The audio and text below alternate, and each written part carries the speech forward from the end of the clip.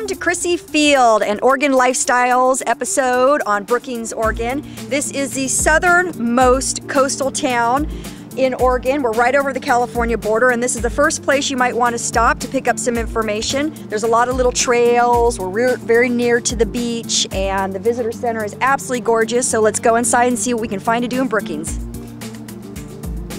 After a day in the Redwoods, I was ready to cross the border into Oregon, and I planned to stay in Brookings. The Best Western Beachfront Inn sits right on the beach and will be the perfect place for me to explore the southern coast.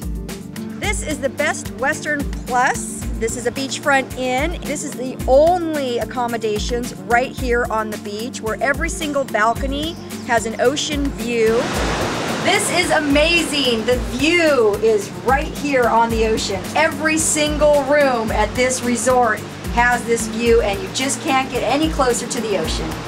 Many of the rooms have wonderful jacuzzi suites, so the jacuzzi is right under the window with the sea breeze coming in. They also have a variety of pet rooms if you have your little pet that wants to come along.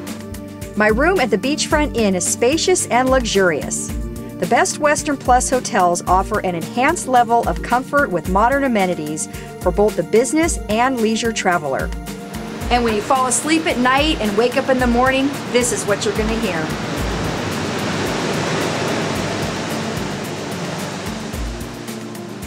This is such a great place to come and relax. They have a heated pool year-round that's like 85 degrees, and then they have a jacuzzi that's even warmer. A full buffet breakfast is included in your room. The beauty of staying right here on the beach next to the river is everything is in walking distance. So if you want to come here and plan like a 3-day vacation, week-long vacation, they have their very own gift shop here with fresh fudge and samples. So you can get handmade fudge here at the gift shop at Beachfront Inn, and you can sample, which is my favorite thing. And it's all made right here.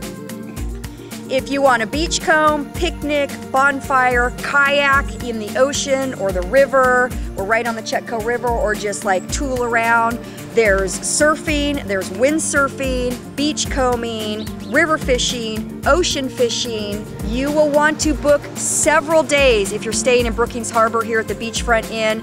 I was excited to get out and enjoy the beautiful weather on the coast.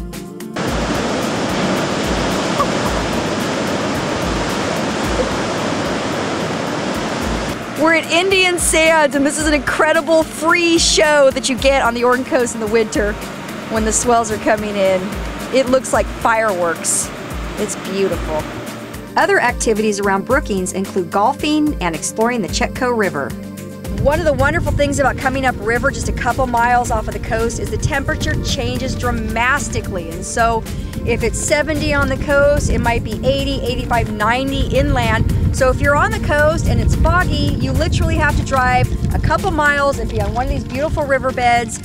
There are some great dining options all within walking distance, and even craft beer and distilleries have recently emerged on the scene. So among some of the fresh and local brews that we have here, this is Chetco Brewing's Block and Tackle.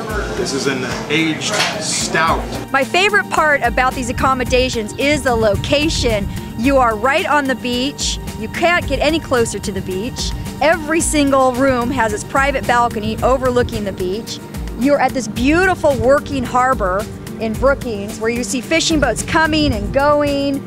You can walk to the port. There's lots of shopping, ice cream, restaurants. Last night for fun, we hung out on the jetty and we watched the giant ships come in.